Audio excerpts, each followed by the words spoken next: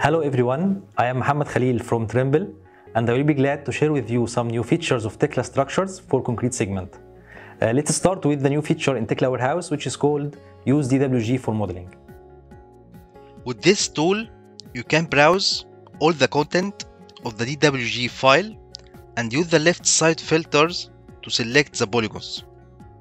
And by selecting the floor layout and pressing Create button, you will convert all polygons to concrete slabs. Then I will select rectangles from filter and create the openings for those slabs.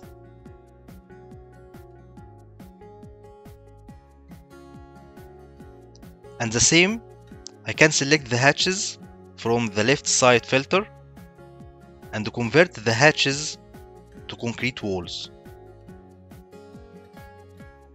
This is the Lofted Slab new feature, which you can model curved and double curved slabs. For this example, I will create lofted slab between two construction arcs. Just select the first arc and select the second arc, then the slab will be created.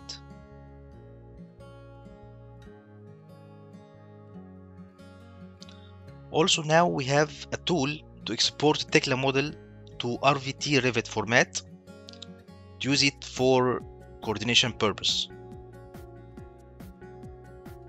This is the visualizer tool. It's a very easy tool for rendering. Here you can see different assigned materials.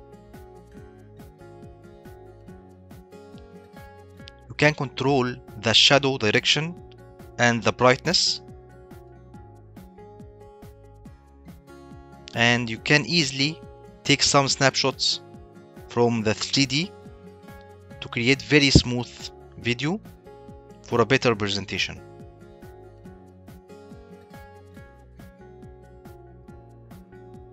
For precast, now we have Palletiser tool for arranging the precast elements on the production pallets.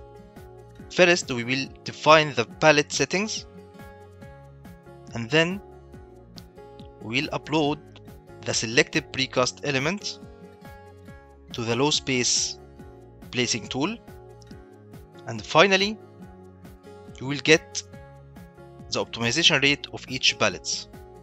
Also, Stacker, a new tool for precast to plan the transportation of the precast elements.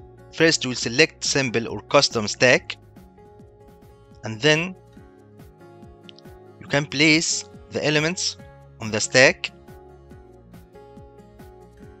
one by one.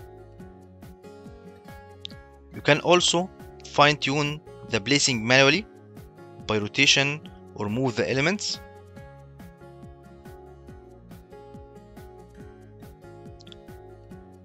And also you can set the maximum load for each stack. So I will remove this part. And finally you can export the output in PDF format. For rebar set modeling in 2019 version, we have a lot of features. Now you can control the rebar range upon creation.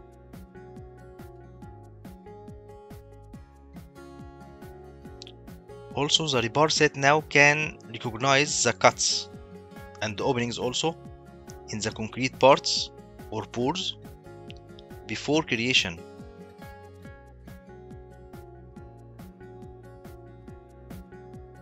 And also, rebar set can now detect the inner contours of parts, meaning you can detail voids much quicker than ever before. You can dragging in to create extensions before creation also. And the new feature to show the total length of bar in the model, and the new rounding option for the rebar set. You can add, for example, 5 mm rounding for the straight bars, and then just click on regenerate rebar set button to update the rebar length after rounding. And also the cranking option was added to the splitter type. You can add splice for the repair set and then modify the splitter type to cranking.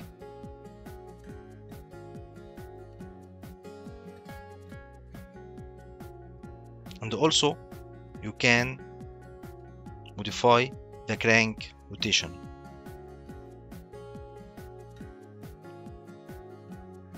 For drawings, we have some new features.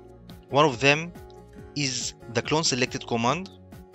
First, select the object you want to clone from and select the other objects to clone to. Everything is cloned, part mark, associative notes, and dimensions. You can also clone to multiply parts with area selection. And now we have option to control the drawing versions. For each drawing from this list, you can go back for any version and just open the version you need and save it as a current version.